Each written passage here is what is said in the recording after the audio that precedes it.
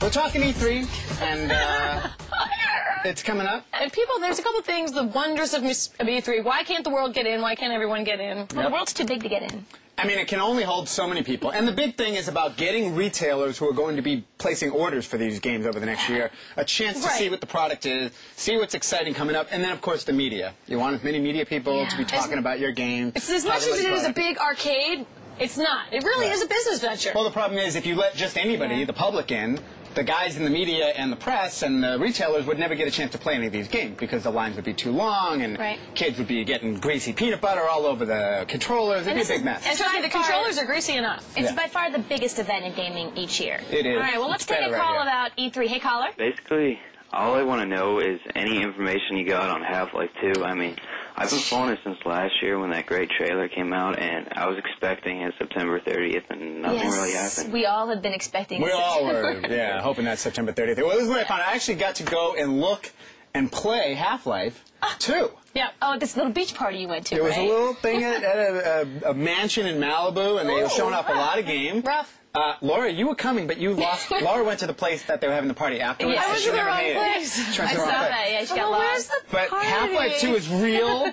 It was playable. I got the 3 levels in, and it looks great. The artificial intelligence was there. The facial animations, very cool. Physics were there. The anti-gravity gun was all there.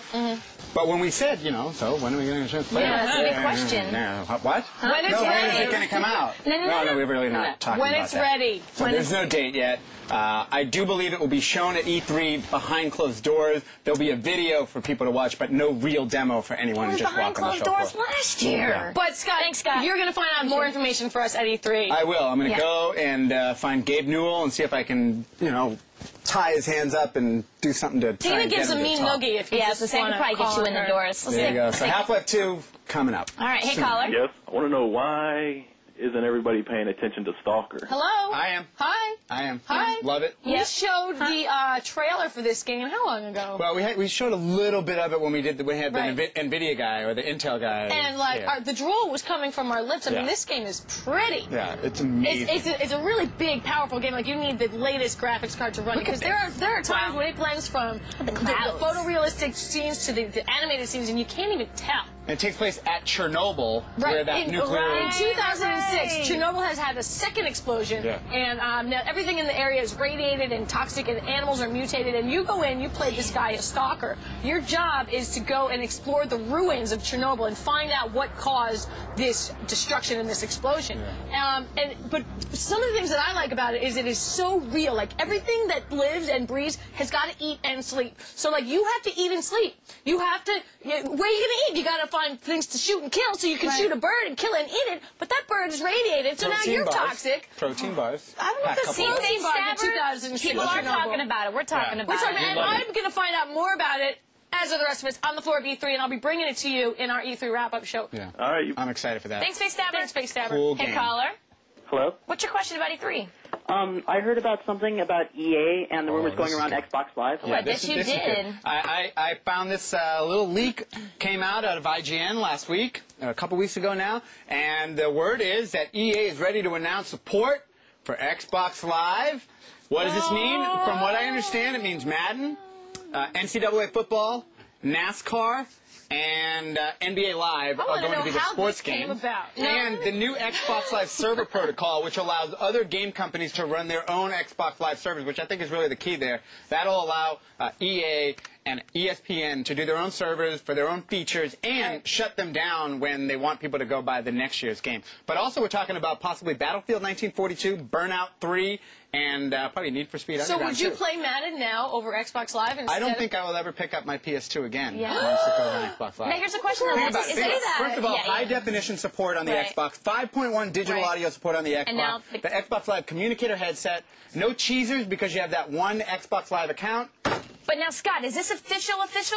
No. Not but yet. we will make it official. I will get the word. Hopefully, they'll make it official. Well, Sly Cooper's on the PS2, so I still love it. Hey, the weeks before E3 are filled with secret press events by game companies showing off some of the games that will be at E3. And it was just such an event that I found this week's Game of the Future. That's right, and this week it's Men of Valor Vietnam. It is coming from the developers 2015, the guys that made Medal of Honor Allied Assault. And what's great about this game is it really puts you inside of a war flick. The action is non-stop, pulse-pounding action. The dialogue is very adult. There's a lot of swearing. There's a lot of realistic Vietnam battlefield dialogue. I was actually pretty impressed by the writing in the on-battlefield action sequences. The story is told through a series of letters sent home from one of the soldiers, and you play actually as one of the guys who starts out kind of as a private, and he moves up into various ranks so that he can be in a part of a lot of the different action. Really felt like you were moving through a Vietnam Good film. game, too. It wasn't a whole lot of waiting around. Would it be a guy's film or a girl's film? There's no this love is a story. guy game. Come on. Unless you're into killing No love story. Viet Cong. If you like into Viet Cong, killing. you might enjoy not, it. really? Okay, it's time for the video game show that has no spinning wheel, no daily double, and absolutely no wacky host that says, "Is that your final answer?" It's Name That Game E3 edition. That's right, it's the play-along game where our two fantastic hosts compete head-to-head in a test of video game recognition.